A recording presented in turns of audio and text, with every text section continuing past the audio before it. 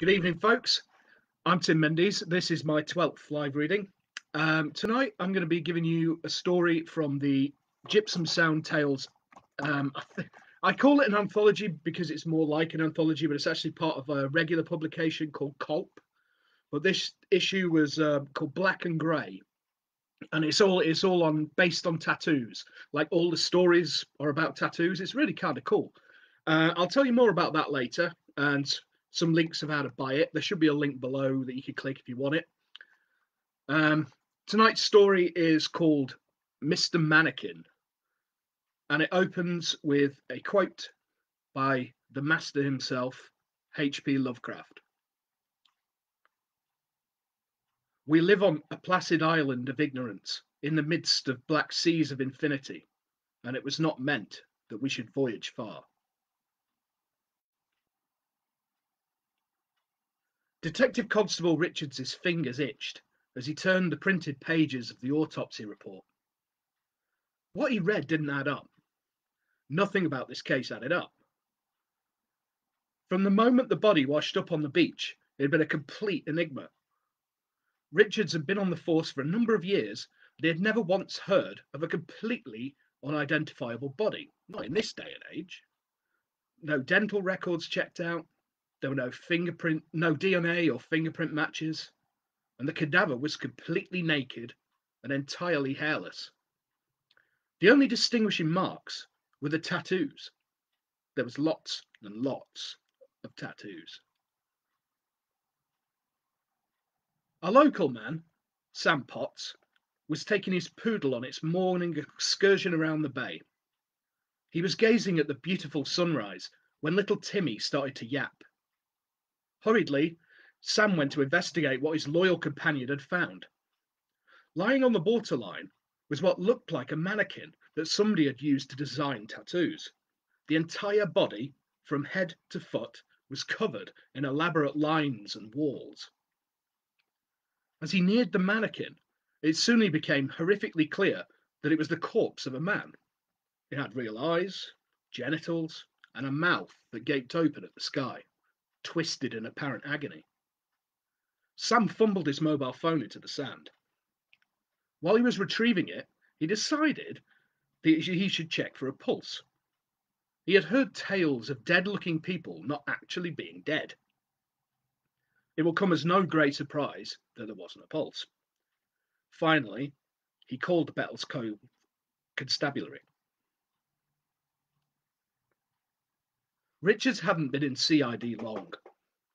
He had pushed for it, and finally he was seconded.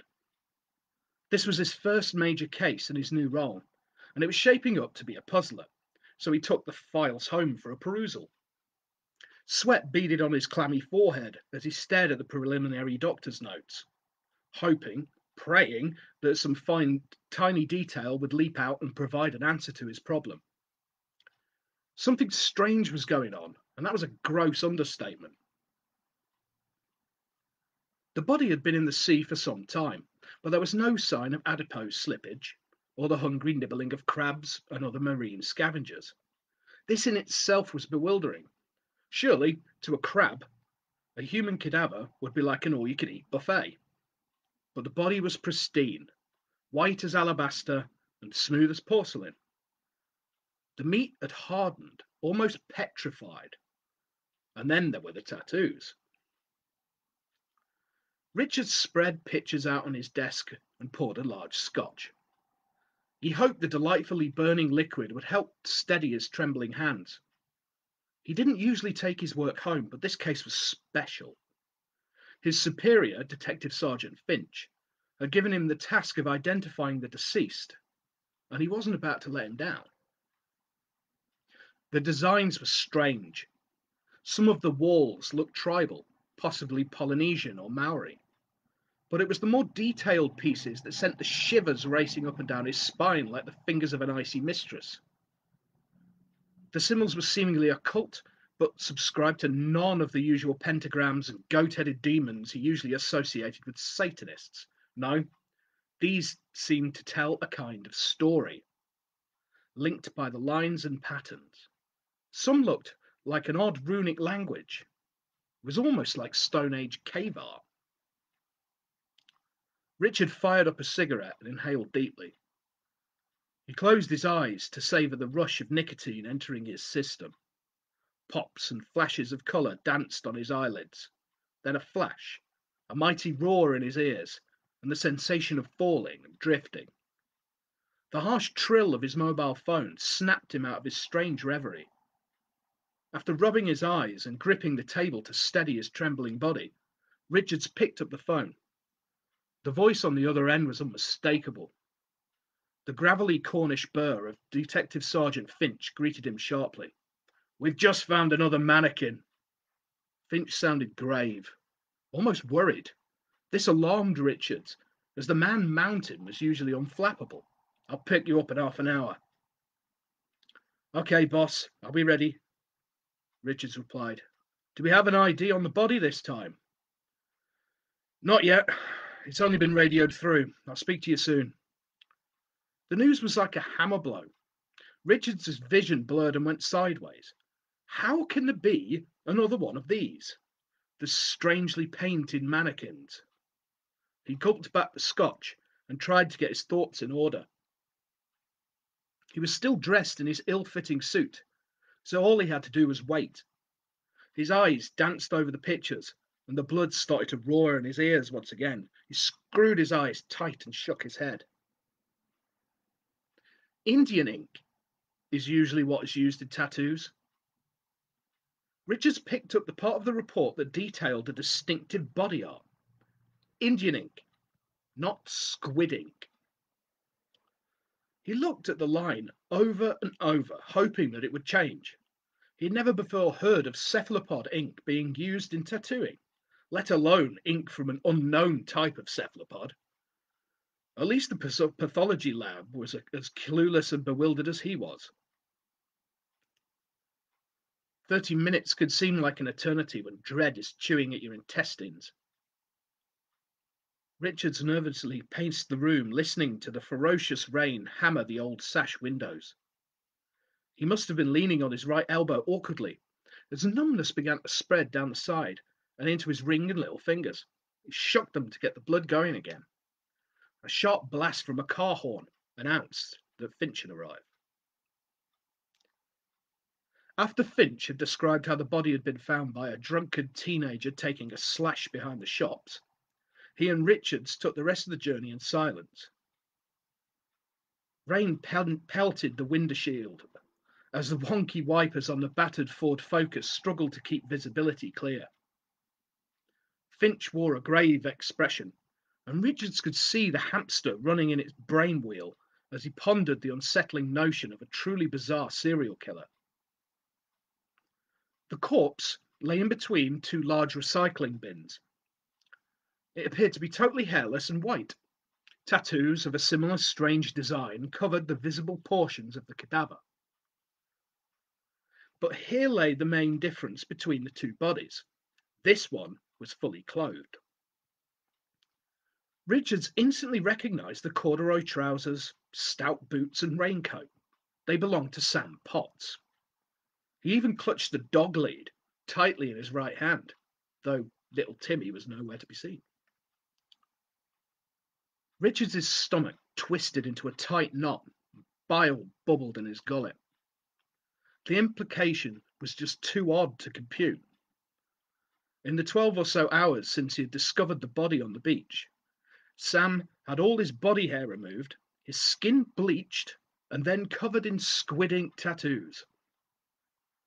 Grabbing one of the bins for support, Richards threw up a rancid combination of cheap scotch and police canteen sausage sandwiches. "Blimey, you all right, kid?" the friendly bear, Detective Sergeant Finch asked. "Yeah." Richards wiped his mouth on the sleeve of his jacket. "Sorry, sir. Just a bit under the weather. Think I've got a touch of the lurgy," he lied. "Well, next time you need to lose your lunch, try not to do it on the crime scene, all right?" Finch smiled. He was only half joking. "Sorry, sir." Richards straightened up and leaned against one of the bins. "It's Sam Potts, sir." "Yeah, I know." Finch stared at the body in bewilderment. I just don't see how it's possible. At that moment, a flash of white light alerted the burly detective to another immediate problem. Bastard! Finch fumed. I swear, when I find out who told the press, I'll string him up by his left nut. Finch bellowed at a young copper in uniform to seize the camera and detain the interloper. I'll get onto HQ to give me a list of all registered tattooists. You see what you can get from Socko, then get Plod to drive you home. Get some rest. It's going to be a bugger of a day tomorrow. With that, Finch clapped Richards on the shoulder and stormed off across the street, wearing an expression that brought to mind a particularly murderous walrus. The only thing DS Finch hated more than an unsolved murder was the press. Sleep didn't come easily that night. Richards stared at the ceiling for what seemed like an eternity. The inky patterns from Mr. Mannequin's body danced over the flaking plaster. They started as a psychedelic display, then shifted into something more coherent, more visual, like an old black and white newsreel of some distant race memory. Figures cavorted and changed, danced and morphed. The progeny of the first pools of primordial slime evolved from protoplasm to ape to man, and all guided by this omnipotent force, some strange cosmic leviathan older than time itself, godlike and indifferent. It was all just one big science experiment. Richards had the sensation of falling as sleep took hold. His airways filled with stinging salt, and his lungs ballooned with water. He began hurtling through the murky depths, bleached coral snagging at his pajamas like ghostly spiders. Scuttling scavengers continued their life or death struggles in the harsh, dying landscape. From out of a deep hollow came tentacles.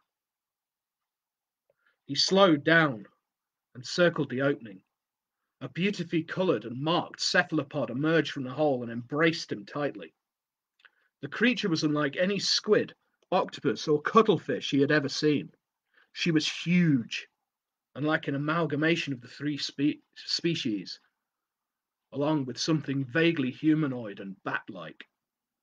Purple in colour with elaborate markings that closely resembled the designs on both mannequin corpses.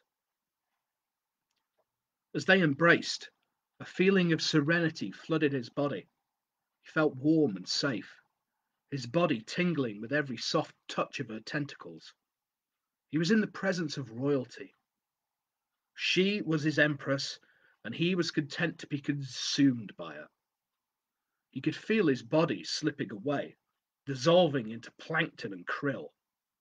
Then a sharp buzzing brought his consciousness rushing back towards the surface. The alarm grated harshly in Richards's ears. His arm flailed at the bedside table as he tried to silence the klaxon. His body felt strange. The control that is taken for granted by humanity seemed to be somehow missing, as though his fine motor skills were wrapped in cotton wool. He was clammy with sweat, and his arms and legs tingled. After a couple of minutes just lying in silent meditation, he opened his eyes. Terror punched him in the gut as he noticed that his right arm was covered in the same strange designs as both Sam and the unknown cadaver. To make matters more soul-wrenching, they were spreading, creeping slowly up his arm and slithering across his now completely hairless torso. Richard sat bolt upright and wailed in despair. His once full head of short black hair had stayed on the pillow. Every strand of body hair had been ejected from its follicles. His skin had a waxy, almost rubbery quality. As he tried to stand, his legs buckled and swayed. Propping himself upright on the stout bookcase that housed his extensive collection of true crime books, he tried to get his thoughts in order. The creature from his dream had somehow imparted knowledge to him. It was a handshake that had brought him to his current predicament. Touch. That was how it spread, like a virus. It jumped from body to body. Sam was chosen when he checked for a pulse. In turn, Richards was chosen when he shook Sam's hand after the interview. Richards prayed for humanity that he hadn't made.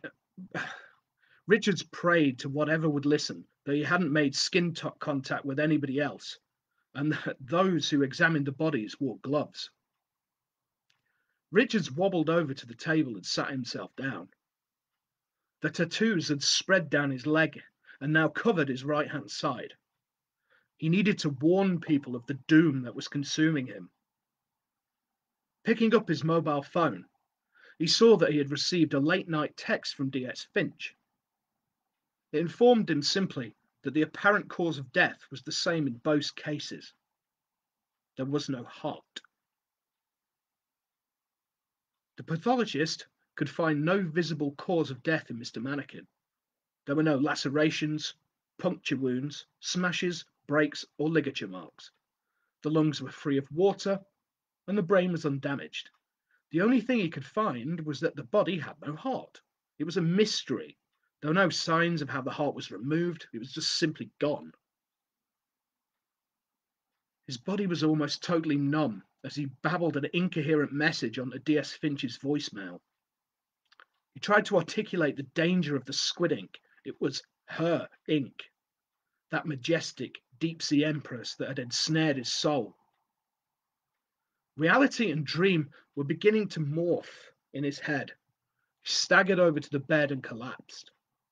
Time lost all meaning as his eyes rolled in his head.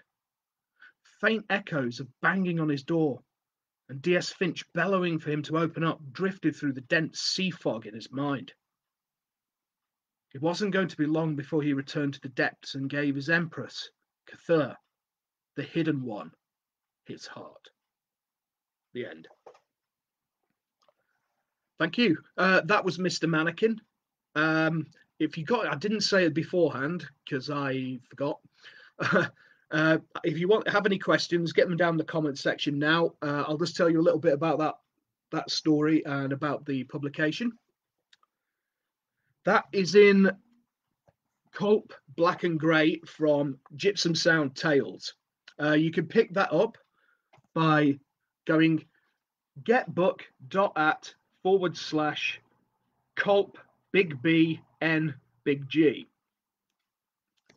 Okay, again, that should be down underneath somewhere. That, you know, should be easy to find. Like I said, this anthology is all about tattoos, hence Black and Grey. It's got some really good writers in it and all the rest of it, but it's also got a cool bit at the back where instead of author pictures next to the bios, they've gone for author tats, and there's some interesting ones there. I mean, look, there's mine. And various other bits and pieces. Yeah, that story came about when I saw it. That was one I actually specifically wrote for that publication. I saw the sub come up on one of the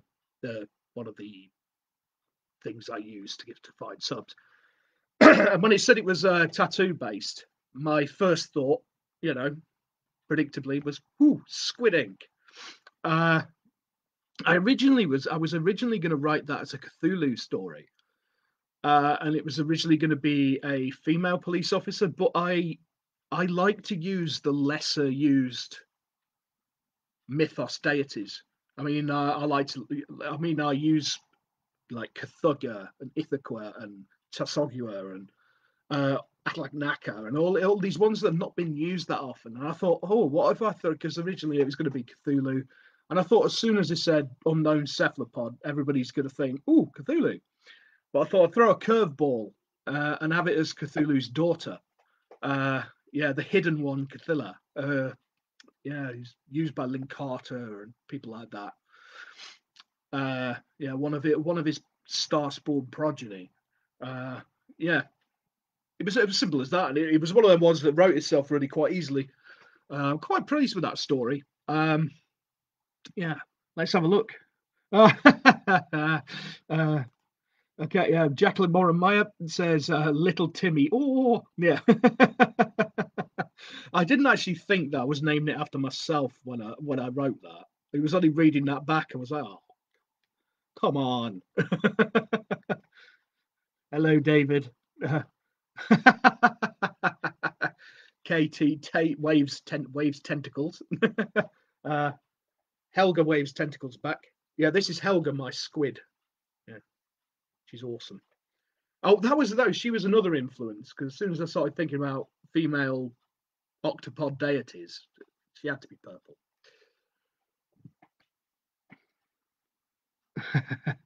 Hi, Lucy. Yep. Props. Oh, yeah, I always like to get the props in there.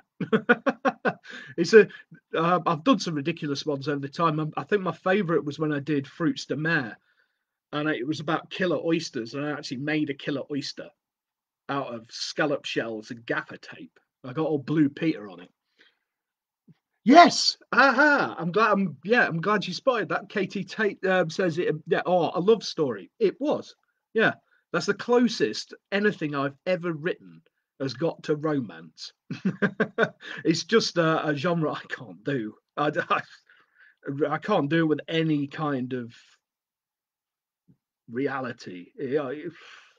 The odd time I've tried it, it ends up coming across like something you'd find in the letters in the Sunday Sport or something, you know.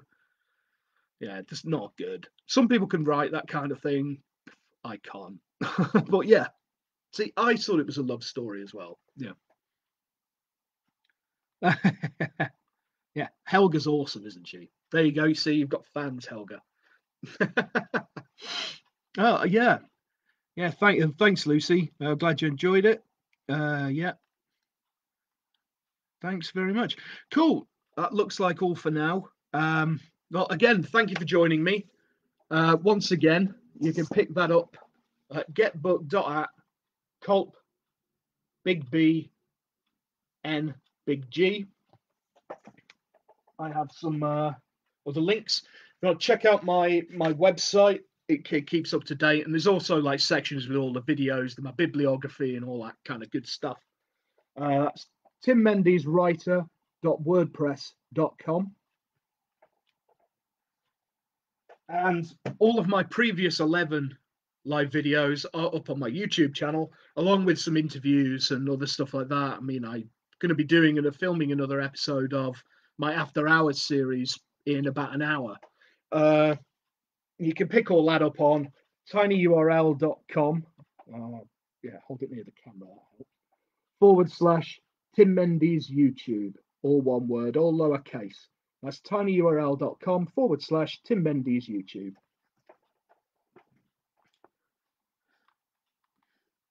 Oh, just before I go, Jacqueline has a question. It's the older plotter or pantser debate, isn't it? How do I write my stories? Do I write ideas or plan? I tend to get ideas and I'll write them in a book. And then when something comes up, I'll just write it. I'm a complete pantser. I don't plot things out. I can't. If I did that kind of thing, I'd never actually write anything. I'd still be plotting this out a year later, you know. It's yeah, I'm a complete and total pantser. I tend to write in an almost stream of consciousness kind of style, whereas I'll start with an idea and just keep going. And if things come in that I think are a good idea, I might follow that tangent, or yeah, I just go. And then you can always, that's the beauty of modern technology, isn't it? It's not the same as when you're writing everything on a typewriter. You can just cut it if it ain't good, you know. Oh yeah, yeah, Jennifer, yeah, another pantser there. Yeah, pantsers and proud. Okay, well, yeah. Oh right, yeah. Oh yeah, Jacqueline's the same. Yeah, I know David is also pretty much a pantser. He's more of a plotter than I am, but cool. Well, thank you for your questions and thank you for your cool comments. Thank you for watching. Remember to share and like and all that kind of stuff. And I'll see you again soon. All right. Good night.